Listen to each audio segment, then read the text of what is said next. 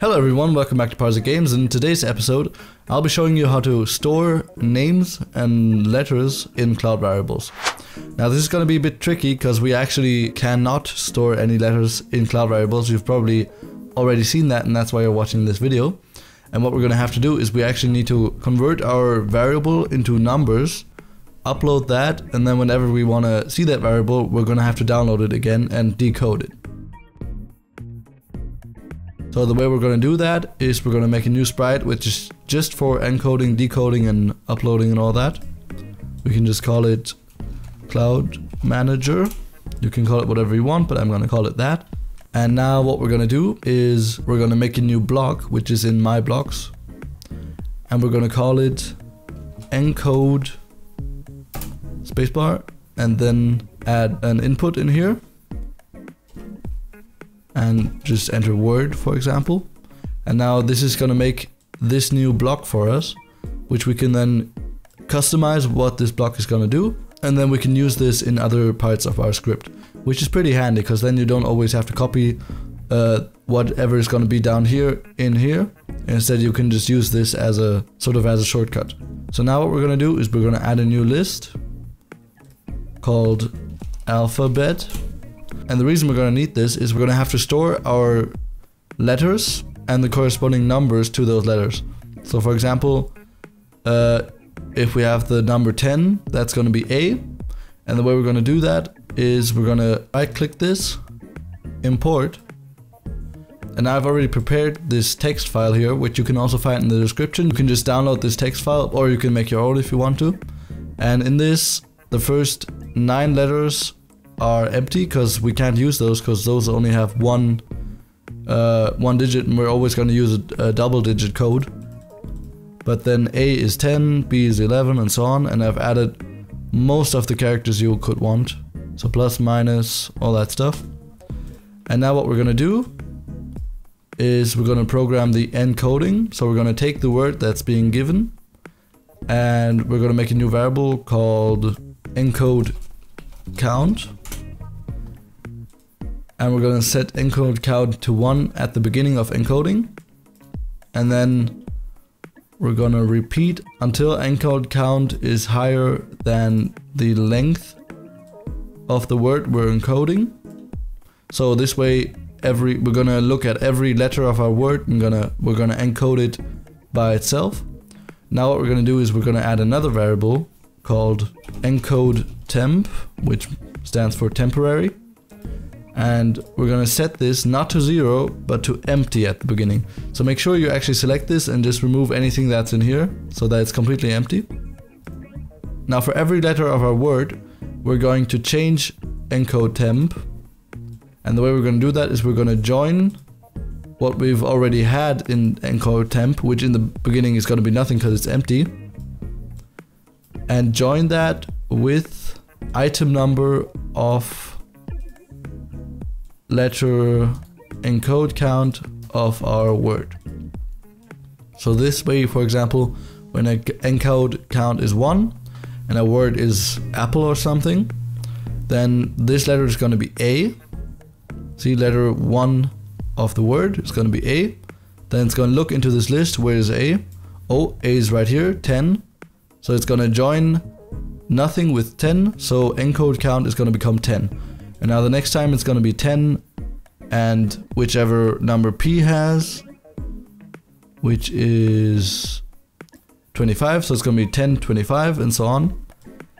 And that way we're going to encode our word. And now what we need to add is that we actually have to increase our encode count by 1 every time we've actually encoded a letter. If not, we're just going to keep encoding the same letter over and over again, the first letter. Make sure this is set encode, not change encode, because that's gonna give you a problem. So set encode to 1. I accidentally chose change instead of set, but I meant set. And now we're gonna test it out by encoding apple. So this is encoded apple. 10 is A, then there's 2 P's, so 25, 25. I guess 21 is L, and then 14 is E. Yep. And now this is the encoded word already. So now we've converted our word into an encoded number, which we can then decode. And now we're going to program the decoding. So we're going to make another block called decode, spacebar, add an input called code. And now this is going to work pretty similarly. So at the beginning, we're going to set decode count, which is a new variable. Gonna set that to 1. And we're gonna set decode temp, which is also a new variable, to empty.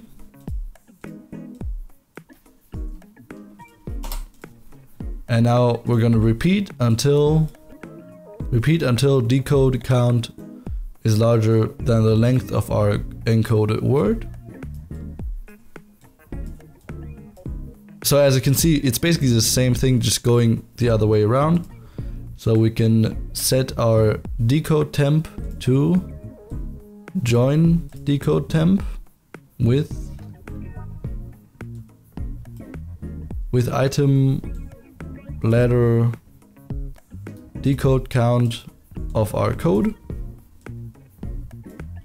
And now what's important is that every 2 numbers is 1 letter, because 1 0 stands for an A.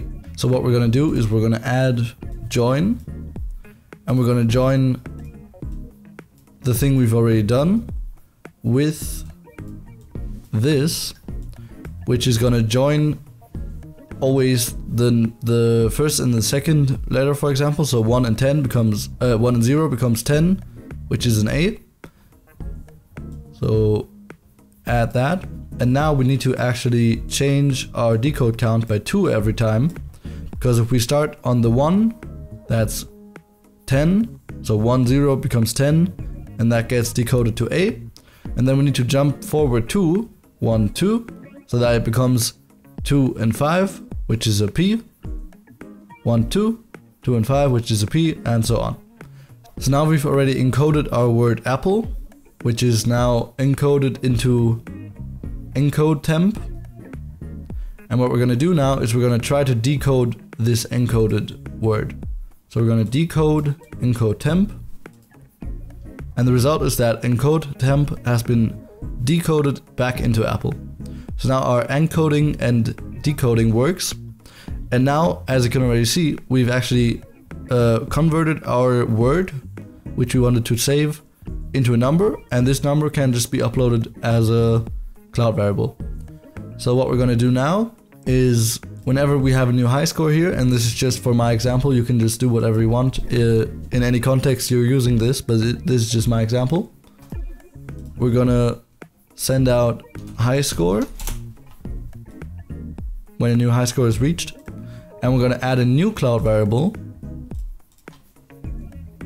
called username.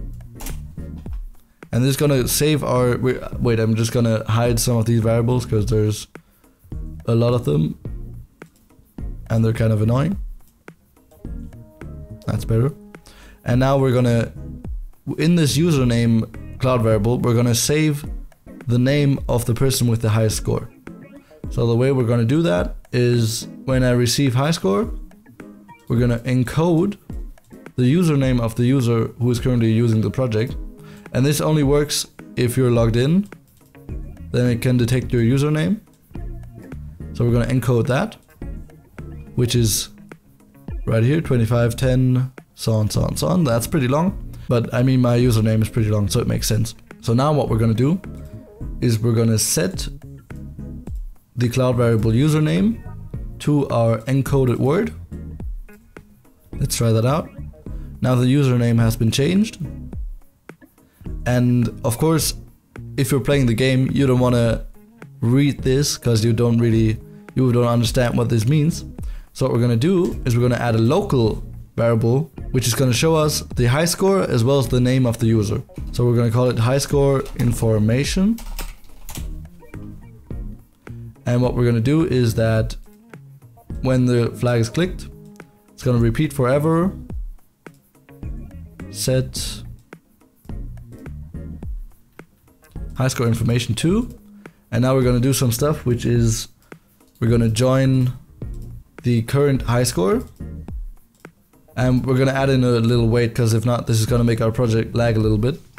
We're gonna join high score with, for example, a minus, or I like to use this little line, but you can just do whatever you want. And then we're gonna join it with decode temp. And before that, we're always gonna decode the current username, the encoded username of the current high score holder. So what this is gonna do is it's gonna always set the high score information to the current high score joined with this, so that there's a little separation. We can also add a spacebar before and after that. And then the decoded username of the top user. So if we start this, you can see high score information, 51 ParsecGames, that's my username. And now if we keep clicking it, the high score just went up. And as you can see, the high score information is going up as well. And now, if a different user were to use this, then their name would appear. So what we're gonna do now is, just for the sake of showing that it works, we're gonna pretend there's a new user called user1, restart the project, and now as you can see, the high score is still over here, saved to ParsecGames, but our name is now user1. Gonna click, and the high score stays because we're not yet over the high score. But I'm gonna click 62 times, so that user1 gets the new high score. So now we've beat ParsecGames, we have the high score of 63, and our username has also been saved. And that's how it works. So now we're able to save words in the cloud. I hope you enjoyed this tutorial. If you did, please leave a like and make sure to subscribe, and I'll see you in the next video.